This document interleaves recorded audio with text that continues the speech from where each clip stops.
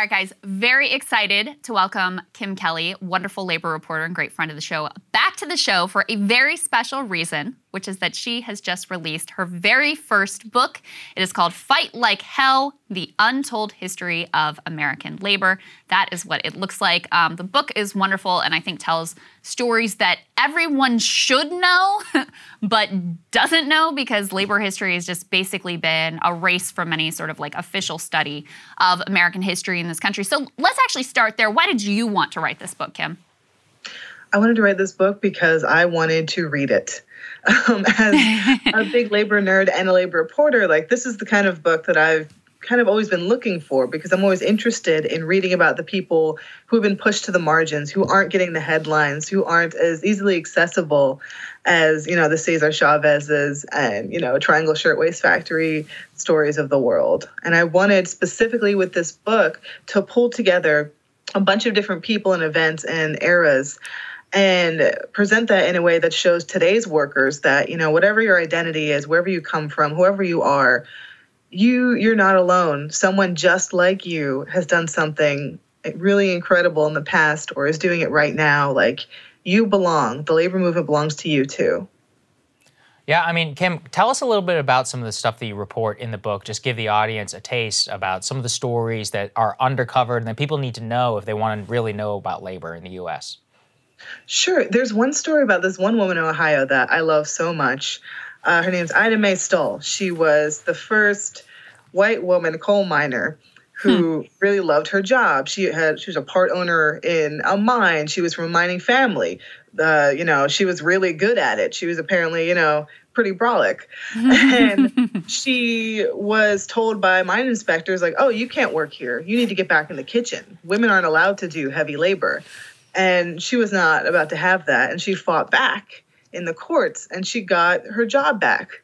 She got, she wanted to be doing that work. She was told she couldn't because she was a woman. And she was like, well, that's not acceptable. This is who I am.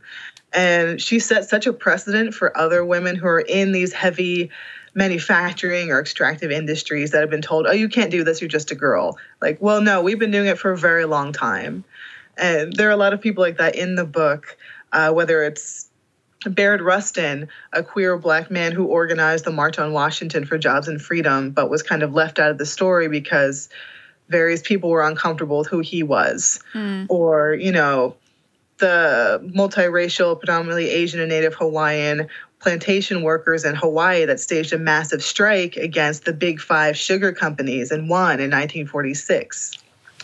Like, there's so many stories like that throughout the book, and it was so much fun digging into them. One of the reasons that labor is really core to my politics is because I think it's one of the most hopeful ways to truly build solidarity across these typical divides of race or gender or other identity issues, and to really foster understanding and like grapple with those things in a real way, and to also fight for shared collective goals. And that is certainly one of the themes that comes through in your book, along with this tension between the way that working class people are frequently weaponized and sort of like torn apart in order to serve the interests of capital and of the boss class. I wonder if you could talk a little bit about some of that tension of how the labor movement has both been a source of the best of sort of multiracial working class solidarity, but also a source sometimes of exclusionary beliefs and rhetoric as well. Yeah, that was the part that was a little more challenging when I was researching this and talking to people, is that I love the labor movement, I love unions, and I think that if you love something, you should be able to criticize it and make it better. And throughout the history of this country, there have been some really incredibly progressive and radical and militant unions and leaders who really held up those ideals. And there have also been like racist, xenophobic, misogynistic, homophobic bigots, like the American Federation of Labor, the predecessor of the AFL-CIO. They were huge supporters of the Chinese Exclusion Act. They were, they were seen as the more conservative option back in the 1880s when the Knights of Labor, who welcomed all workers, including women, they were falling apart. And the AFL is like, oh, well, we're the conservative, like capitalism-friendly option. And they kind of swept in and dictated that rise in their own way. And it's always been unfortunate to see unions and union leaders doing the boss's work for them by allowing and fostering these divisions. I mean, in this country for a very long time, like Black workers weren't able to join traditional labor unions. They're segregated or left out entirely.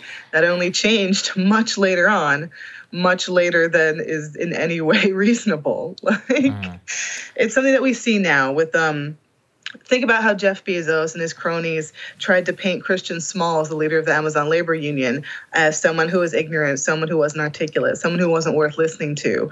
Lo and behold, he's turned into one of the most effective and beloved labor organizer leaders of our current moment. Sometimes you just have to count on what you and your coworkers see, what you're building, how you feel about one another, and ignore what the people who are supposed to be in charge have to say.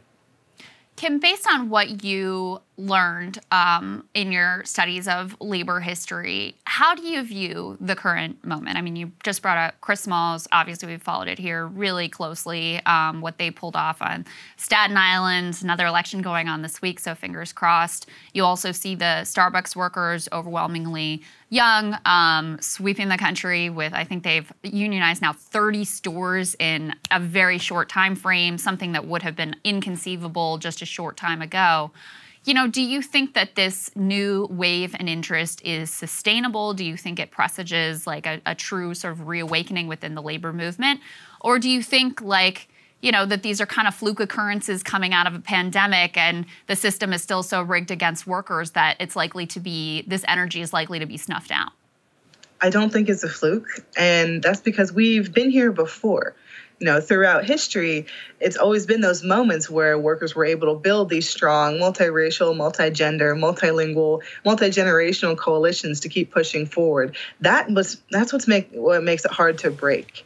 Once you build that kind of community and that kind of solidarity and that kind of enthusiasm, the bosses can't really say anything to you that will get through because you know the truth. You know what you have done. And seeing what's happening in Amazon and Starbucks and seeing the amount of public support, I think is very important too, because, these are big multinational corporations who are very well known.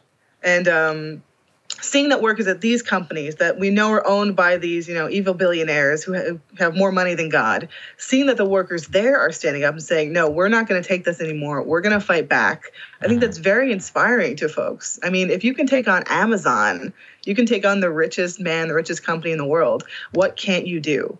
And I think that's the kind of optimism and inspiration that we really need right now, especially after some of us lived through the pandemic, some of us are dealing with this inflation and great resignation, all of these buzzwords. What really matters is that workers, and specifically a new generation and a younger generation of workers, are excited and they're interested and they're ready to fight like hell. And we need to be following their lead. Well, I think your book comes out at a really crucial moment. And again, guys, go ahead and throw the book jacket up on the screen. The book is called Fight Like Hell, The Untold Stories of American Labor. And as I mentioned at the beginning, we are not told these stories. We don't learn about it in school. In fact, throughout history, there have been coordinated, organized efforts to make sure that labor history is not taught in school. I know specifically in West Virginia, the history of the mine wars, which is rich and fascinating and core to that state's identity, was excised from school textbooks for years and years. So at a time when there's renewed interest in what it means for workers to come together and organize and try to unionize and all of the ways that the system is rigged against them, now is exactly the time to really learn what the history of those struggles are, how workers overcame even longer odds than what people are facing today. So I really highly recommend that people check out the book. And Kim, thank you. Congratulations. Great to see you. Thanks, Kim. Thank you so much. Solidarity forever. Yeah. We'll have a link down in the description. Appreciate it. And thank you guys so much for watching. We'll have more for you later. Cable news is ripping us apart, dividing the country, making it impossible to function as a society, and making it impossible to know just what is true and what is false. But the good news is they are failing and they know it. That is why we're building something new, a new mainstream, a healthier one, something more trustworthy, something that we are going to need in one of the most pivotal times in American history. We are building up here for the midterms, for the upcoming presidential election, but we need your help. So if you can help us out by becoming a premium member today at breakingpoints.com, we're trying to change America for the better and the entire world. So what are you waiting for, guys? Go to breakingpoints.com and sign up and help us build a new mainstream.